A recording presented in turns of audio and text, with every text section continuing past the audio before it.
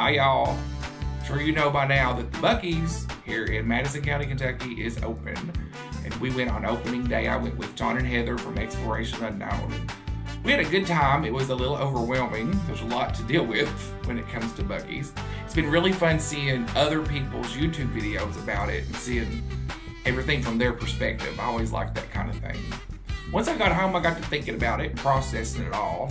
I thought there were a few things I thought I wish I had known beforehand going in.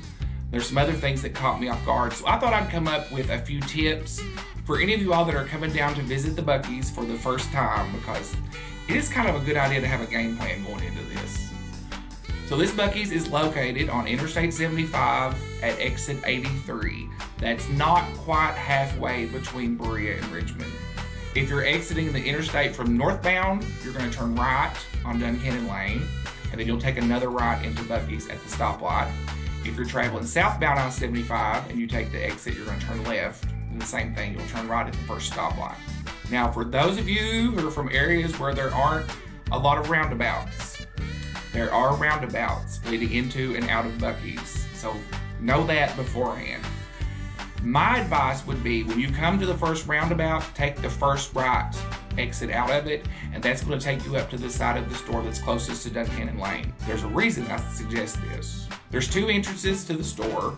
One is on like the narrow side of the store that faces Duncannon Lane, and the other is the door that faces the gas pumps and the interstate. The entrance at the gas pumps, that end is busier. There's a lot more going on down on that end. I would suggest parking on the opposite end, which if you come in the way I told you to, it's going to be the first store you're going to see a parking lot to the left. It's the narrow side of the building. The reason I would suggest going in there first is it's quieter on that side of the store. This is the side of the store that has more of the clothes, the home decor, the kitchen stuff, the things you don't typically think of in a gas station. That's where that is. It's a little quieter and easier to maneuver before you walk into the overwhelming part over where all the food is.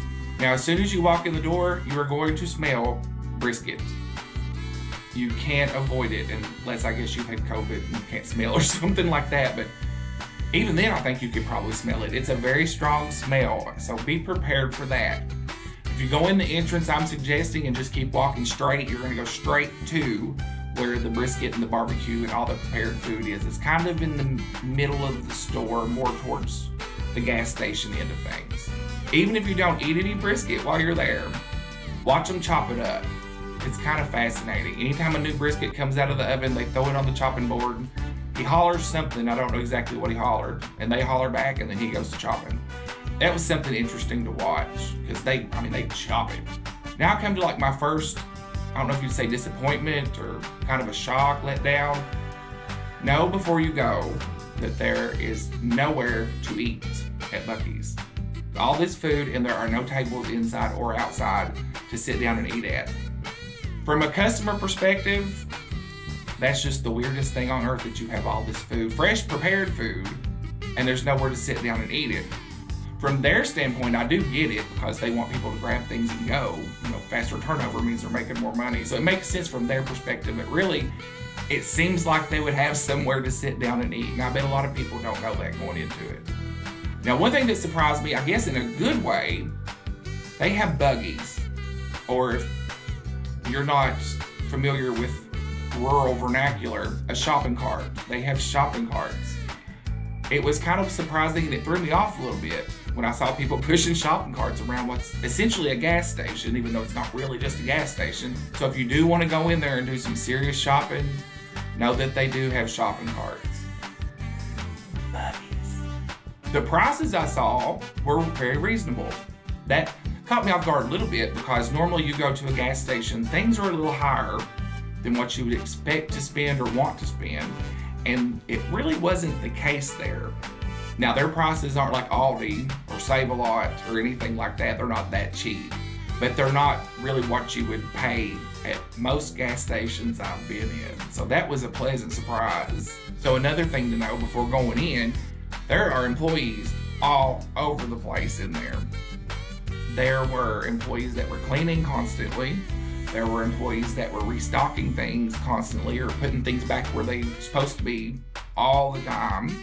There's employees walking around just helping customers. There are employees in the bathrooms cleaning constantly. So if you get in there and there's something you're looking for in particular and you can't find it, don't be afraid to stop and ask somebody, because they're all over the place. So the checkout lines move very quickly. Don't be afraid if there's a line. They get you through there. And that's considering it was opening day and it was absolutely packed. So don't be afraid if you're gonna buy something you don't know because the line is long, go for it. The lines move very fast.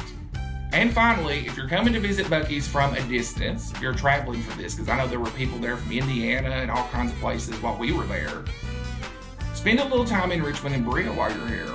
I mean, you're not going to spend all day at Buc-ee's. Berea is full of arts and crafts shops in Old Town and on College Square.